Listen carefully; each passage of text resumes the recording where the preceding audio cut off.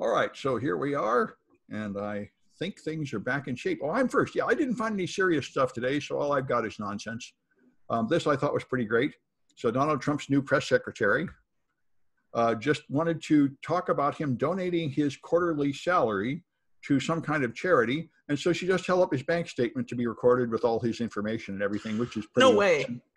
Zoom in. Yeah, I know. That was the first picture the first picture I saw was an extreme close-up with all of his bank account number and routing info very clearly displayed. Oh my God, that's amazing. Well, it'll be pretty, it's kind of like all those ones where like a government agency has their password on a post-it on the monitor while they're on TV and stuff. And the thing, and then of course they said, all you people do is write articles about us leaking out the bank account. You aren't like saying what a great guy he is for donating his salary to charity, which is what you should be focusing on, which they might be right about, except I know all the other articles about how he says he was going to donate and then he never really donates. So I don't know. And it's funny how some of the people who actually do the most good deeds don't have a press conference about it and a Tammy Faye Baker clone holding up the check. Yep. Now, she is not a Tammy Faye Baker clone. I knew about Tammy Faye Baker, and Tammy Faye Baker was a lot more like Donald Trump. She had like a really special kind of look. There were articles in makeup magazines about Tammy Faye Baker. I remember the one they said was blending, don't. And then on they go. It's just, she was pretty extraordinarily strange looking creature. Like a high school vampire. Anyway. No comment. But anyway. So I wonder if that number still could, we should try sending like 1 cent into that account to see if it actually goes through. I wouldn't recommend that. Bad, Kaitlyn, bad. To add a cent to Donald Trump's account? I mean. It'll be, I don't think they'll let you connect from prison to join our, this is like students doing Wi-Fi hacking. They said, hey, let's go to the airport and practice hacking the Wi-Fi. And I'm like, oh, I wouldn't do that. Yeah, but it's not like I'm giving the president a penny. Yeah. Tell it to the judge, sister. Exactly. Exactly. All right. Anyway, so telcos are getting hacked apparently. Yeah, nothing new there. It's just that it's becoming more of an issue now, and I think that's pretty interesting. And I think that this is going to continue to grow. In fact, it grew, according to these findings from CrowdStrike anyway, it grew a lot over the past few years. So, I've worked at a telco before. I can assure you the security was non-existent.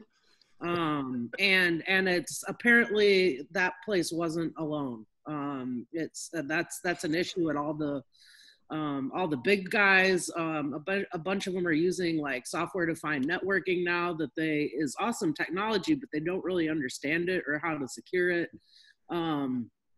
It's just a huge mess out there. And in this country, I don't know, it varies in other countries, but in this country, there's still no real consequences for companies that fail to do their due diligence as far as security goes. So, it in a way, it kind of makes good business sense because security is just a more overhead for them. So, why bother to protect anything?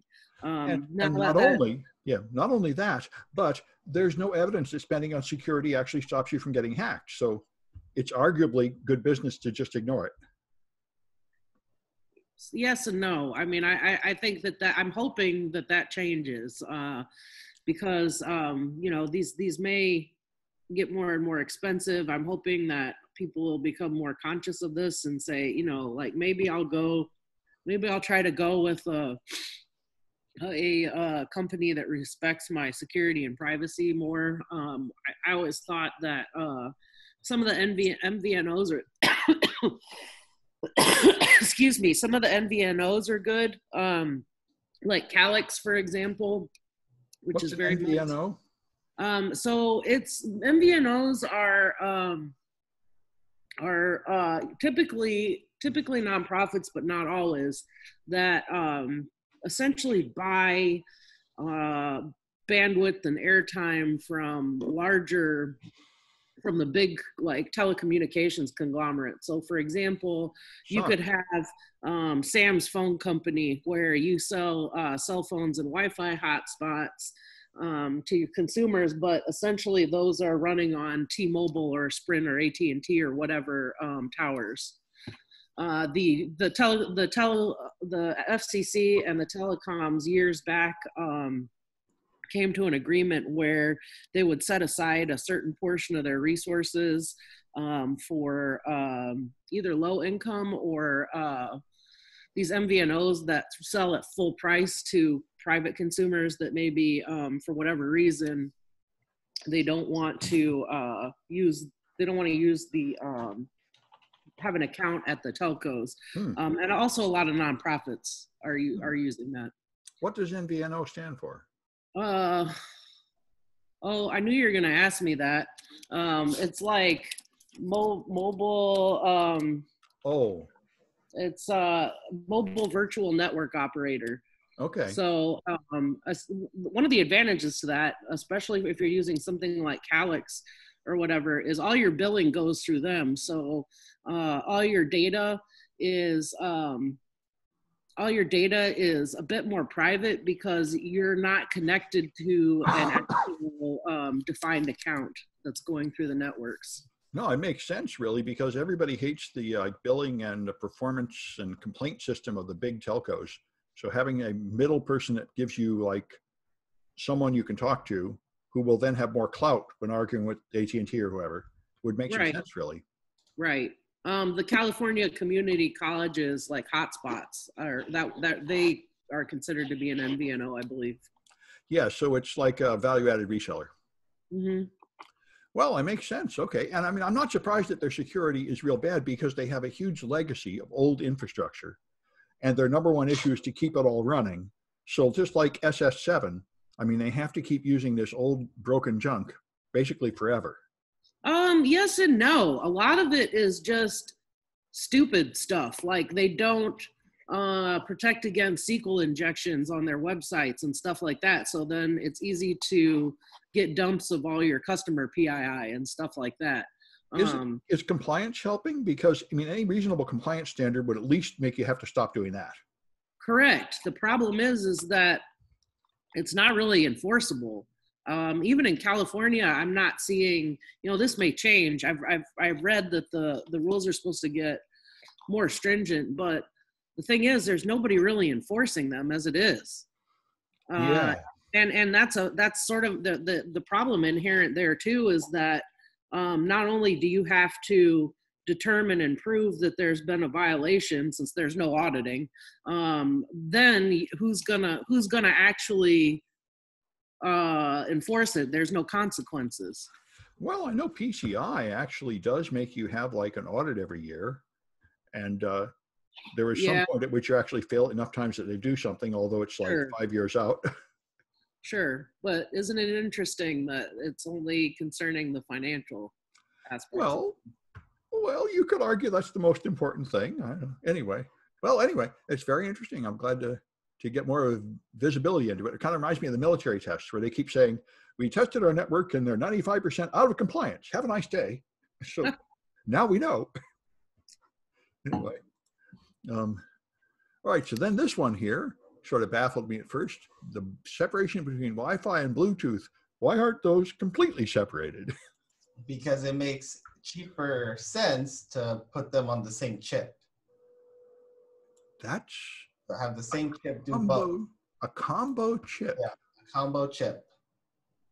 I just wonder why is that something you'd want to do? But anyway, then of course it leaks like Spectre and Meltdown, right? Because data on the chip leaks to the other data. Yeah, exactly. You get it from one end, then you have access to the other. Sounds like good, clean fun. Yeah, it's supposed to be, it was going to be in Black Hat talk, I think. Yeah, and I guess it will be. Black Hat is supposedly still happening. It'll just be virtual. Yeah. So I don't know how they're going to like hang swag on your doorknob. They'll probably like send you a bunch of IMs or something. Maybe hack into your Bluetooth and inject like advertising messages. Yeah. Yeah, that sounds good. And then, this one here is awesome. And I just tried it and it worked. So let's talk about this one. Notarization. Yeah, let's talk about this. So Apple is sending unsigned binaries back to their own servers, all of them, all the binaries. And actually, you know what? I misspoke. All executables, not binaries, all unsigned executables. That means if you write a script and you run it, that script gets sent to Apple and they can read your entire script. Yeah, let me do it. This is bloody awesome. I tried it right before we started here. And so let me do a restart here. And the worst part about all this is that it slows down your system a ton. Oh, I'm sure it does. And so I'm going to put this in test 2 because I did test 1 earlier. So this creates a script. What's going on here? Let me make this bigger. You're doing a live demo, Sam, so everything has to fail. They only fail like 2/3 at a time or something. Anyway, so all right. So now let me get this nonsense. Okay, there we are. To Apple. Whatever. Yeah. So I write a script. Wait, not that one. Here. This creates a script that just says hello, and what's going on? Here we are. Now I'm finally catching on. Test 2. Okay, so it creates a file called test 2. Okay, and now I run that file called test 2, and here it's gonna time how long it takes. And so 2 awesome things happened. The first thing that happened is the first run took 115 milliseconds, and the second run only took 4 milliseconds. And the reason that happened is because it sent it to Apple. And you can see it here. Went to api.cloudkit.com. Here it is going to Apple, encrypted for what it's worth with TLS version 1.2. And that took that amount of time from 469 to 480. That took 11 milliseconds. And that's part of why this was so slow the first time. The rest is probably the handshake. So it's bloody awesome. Yep. You can totally see it sending the stuff up to Apple. And as I've known for a long time, which is kind of good, clean fun, HTTPS does not protect your privacy. It sends the domain name in plain text in the certificate. So it has to.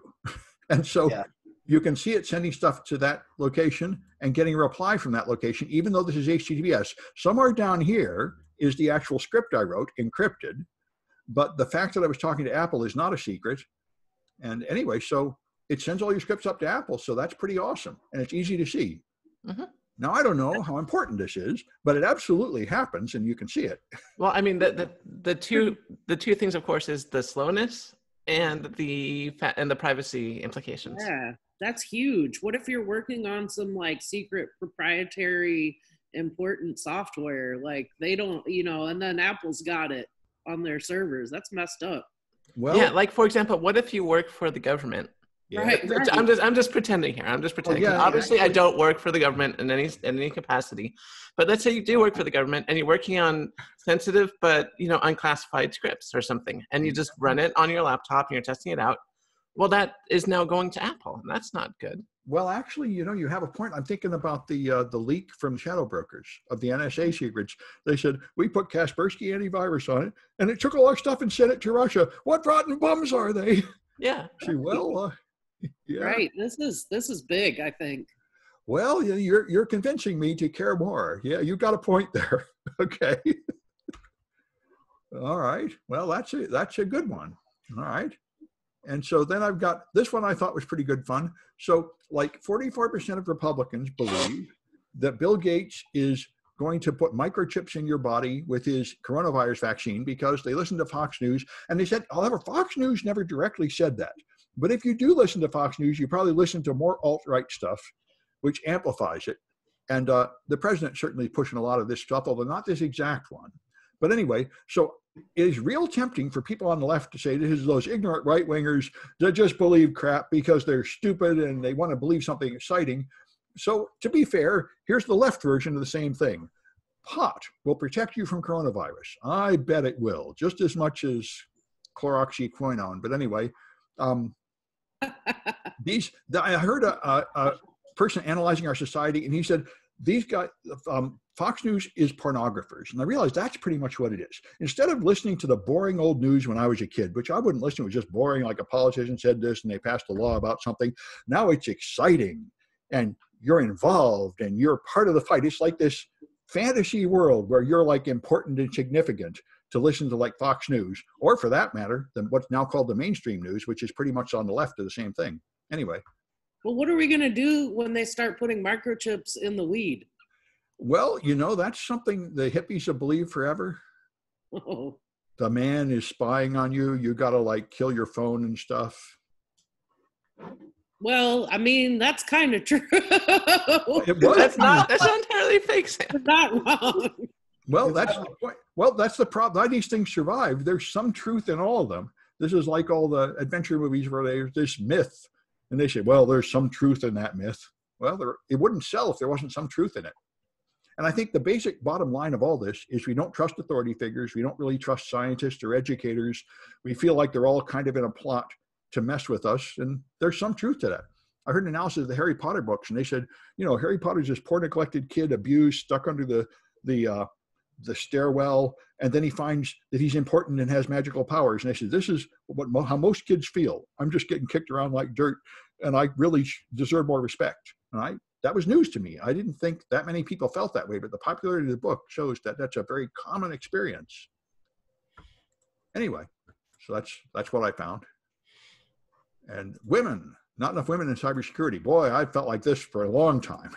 We need more women. That's not news. And we already knew about that. But a couple of the interesting things I thought in this article were the way that having a greater amount of women in security actually makes your security team more robust.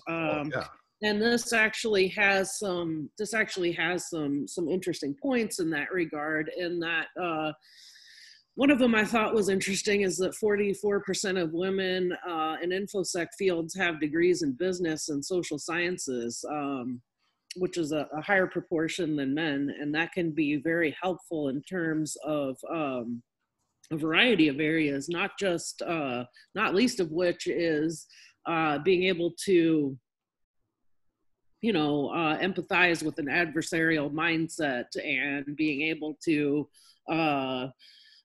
make better connections between business needs and security measures, and being better positioned to educate the teams. Now that was another area that I thought was interesting here, in that mentioned that female InfoSec professionals put a higher priority on internal training and education and security and risk management. So I thought I saw the Girl Scouts getting big in this, and also Teen Vogue. Yes, yeah, I know. I saw that a couple of years ago, and I was really surprised, but it made me really happy. And then also a couple of the other points that they made, that women are very adept at selecting partner organizations to help develop more secure software, and tend to pay more attention to those partner organizations, qualifications, their personnel, their ability to meet contractual obligations, are they performing their own independent security tests, and so on and so forth. And I thought that was interesting, in that I've actually seen that happen in the wild too, where whatever the new hotness is, these decision makers just get sold on it because they get taken out to lunch or whatever. And I saw a great example of this. I saw was a company that I was working at one point, when, I don't know if you all remember this, but a few years back, Magento, which is like a shopping cart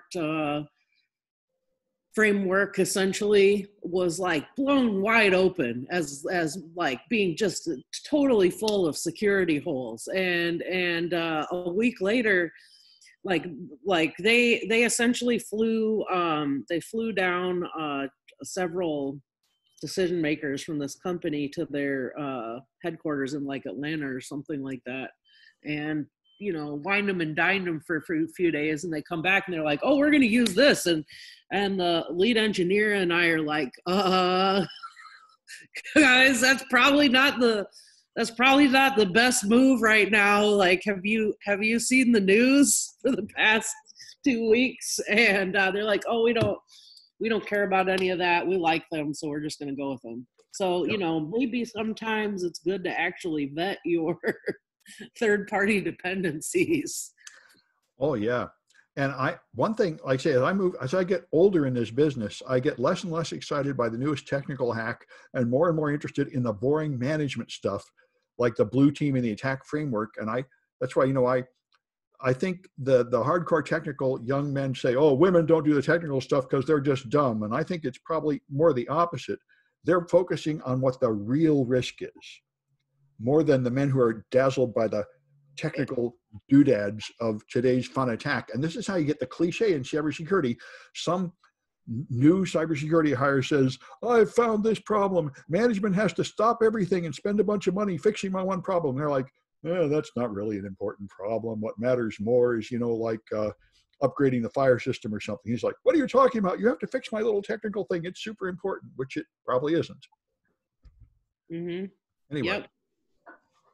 I thought that was an interesting take. It is, yeah. That's why I always try to encourage more women. And the one thing that Olivia told me, I said, you know, I keep saying I want more women, but they don't show up. And then when you became a teacher, all these women appear. And she said, yeah, you can talk about it. That doesn't do any good. They have to see a real role model who looks like them. That's what does it. And that is absolutely really what does it. Anyway, so Instabot. SonicWall made this great show of this new ransomware, Instabot, and how it functions. So you see how the malware makes DNS requests and the conversations that happens between the system. It uses this icon. How is this icon going to convince you it's safe? Like, apparently it does, though. Who knows? Trojan.exe. Yep. That's not malicious at all. This is a great request. PHP. Yeah. Oh, look at there. And then comes a public key. Neat. Yep. Okay. To download additional malware. Of course.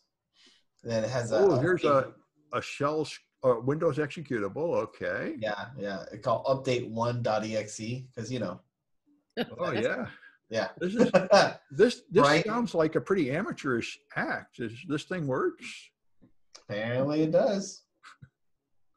Your files can't be opened. Yeah, okay. Well, gee, you know, I wrote some ransomware. I never quite finished. I was going to use it for like projects and stuff. And there's some open source ransomware that is really this simple. Well, anyway, okay. Sometimes the simple stuff works. Yeah. Then we got XPS. Oh, we were talking about this before the stream started. Yeah. And Microsoft for a while has been trying to make their own PDF. And apparently they've been succeeding more than we ever knew because there's a wonderful RCE bug in the format where any .NET executable, if it tries to read the XPS file. So for those who don't know, XPS is sort of Microsoft's version of a PDF file. So you could print to a XPS file. It never took off.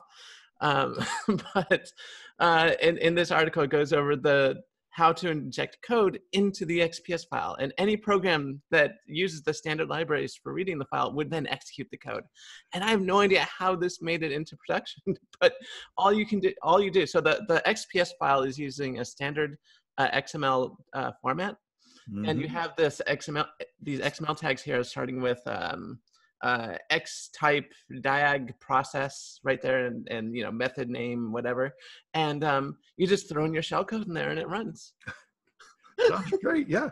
It's so nice that the Microsoft created all these orphan standards. They're just built into their software and then forgotten. That's totally how you get hosed. Yeah. It reminds me of the one a few years ago where all the online cloud providers were hosed because the cloud-based virtual machines have virtual floppy drives that nobody remembered existed. And of course, that code hadn't been patched in 10 years and it had trivial exploits and stuff. I said, why is there a virtual floppy on my cloud server? Well, that's the default. Nobody noticed. Yeah, that's how you get it. That's why right. I remember that virtual floppy. Oh yeah, it makes total sense that it's like the part of your code that nobody remembers existed that was up. Like I remember when I went to one of the first B-sides, I think, and H.D. Moore was there, and he said, "I found something really awesome, and you have to turn off the recording because I found a bug in NTP." And I'm like, NTP? What the hell? And of course, NTP, Network Time Protocol, was like 20 years old. Nobody had looked at the code, and he found like awesome exploits using it, because nobody thought about it in years. Anyway, so that's good stuff. And so this one, I don't think this is all that new either, but anyway, I just saw this go by. So this Reopen America stuff is a Russian or Chinese attack on America, and they're mostly bots doing it. Or, of course, they cannot prove where they come from, but typically this is Russian influences. And so it's interesting to watch. And this is what bin Laden said in his articles, Osama bin Laden. He said, America is very weak and they're very easy to manipulate. And all you have to do is poke them and they will destroy themselves, spending billions of dollars running around, securing all the airplanes and stuff. So they understand how to punch us where we're weak. Our weaknesses are very easy to spot. There's an incredible number of useful idiots who you can inspire to do something stupid with just like a little bit of racism on Twitter or something. And essentially, the whole Trump administration is the same thing, a gigantic troll army tricking humans into doing something against their own best interests. And he's trying to do it again with this latest Obamagate thing. It is interesting, but it is nothing new. Churchill said the same thing when he tried in vain to get America to enter World War II. He said, you have to understand America. You can't get them to do anything just because it's the right thing to do. They have to waste their time doing stupid things, ramming their head against the wall for years before they finally figure out that they need to do the obvious thing that we can see clearly. It's like, he said, America will always do the right thing after they have tried everything else. So this is why, my left-wing friends are always frustrated with me, because I say, yes, you're right about the Trump administration, but you're wrong to freak out so much. This is nothing new. This is standard America. Your belief that it was ever any better is the mistake. Anyway, I'll do a lot more of that next semester in 160. Assuming they actually let students register and don't cancel all the classes, which is not that clear yet. But anyway, yeah, it seems like they're trying to prevent them from registering at this point. They aren't talking about canceling my classes yet, but I noticed there's still nobody in them. And the students trying to register say they're having trouble. Presumably they'll fix that in some way. God only knows. Our college seems to be more messed up than usual, if such a thing is possible. I'm definitely leaning towards never attribute to malice what can be explained by incompetence, but this one makes you wonder. Oh, I don't see any evidence of malice. I never have at the college because the evidence is so abundant of incompetence. But what do I know? There have been some people saying it's a right-wing conspiracy to get rid of public education. I think it's just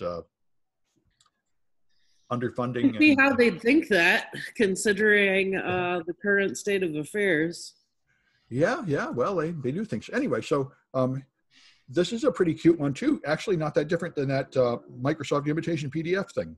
I just want to say one of the newsworthiest things about this piece of news is that this is the second article in 2 weeks that we found off of Forbes that wasn't garbage. I know. I found it. I've been avoiding Forbes for like 6 months because I listened to like Steve Gibson, and he got totally hosed twice by believing articles on Forbes. And it came out that Forbes doesn't edit anything. They just give you like a permission to post stuff. So it's just random bloggers. But so now what I do is I go to Forbes and I look to see who wrote it. Yep. And only if I trust that person do I pay any attention to it.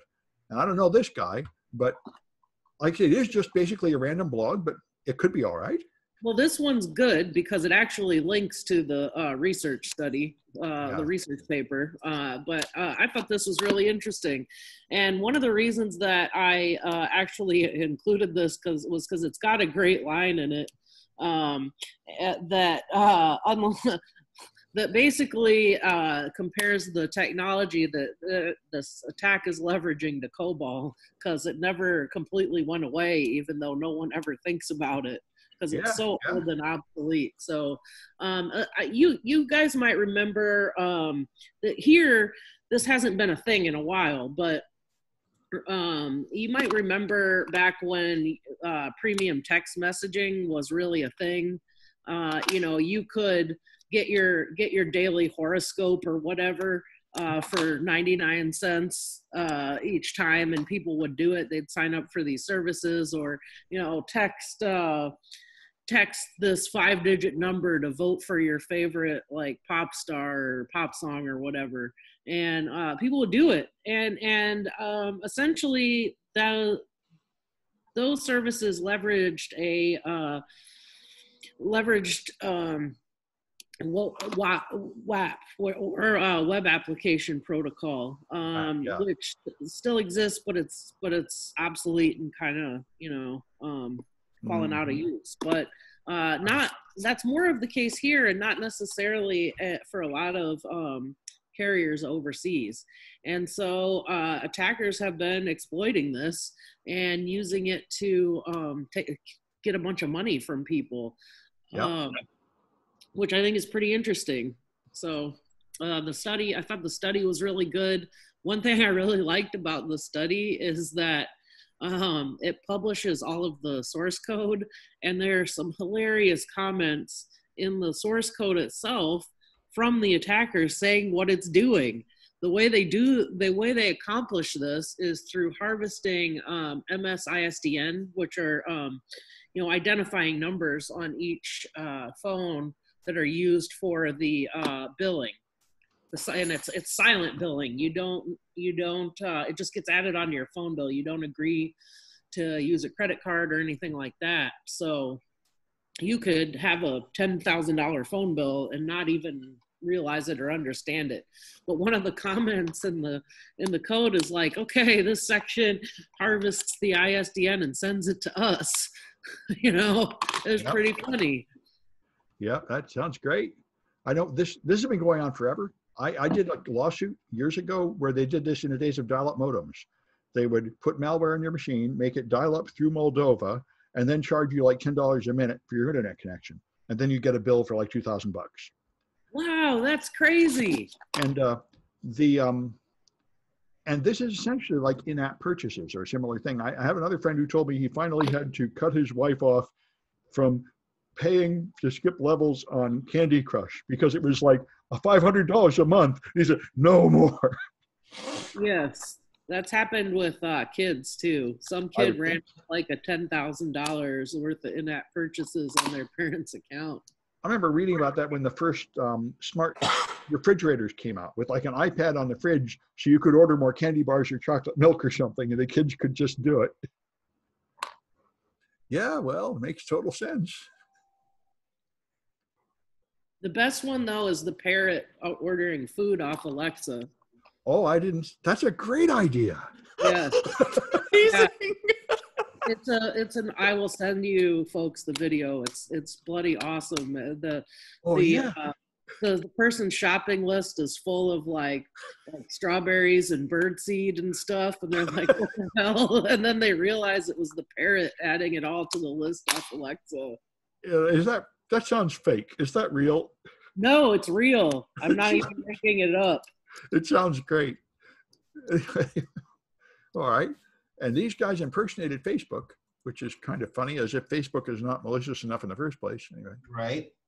Yeah, they impersonated Facebook. They're denying it. It's a whole back and forth shenanigans between, you faked Facebook, triggered people to get over there. But no, we're tackling terrorism, and it's all this back and forth drama.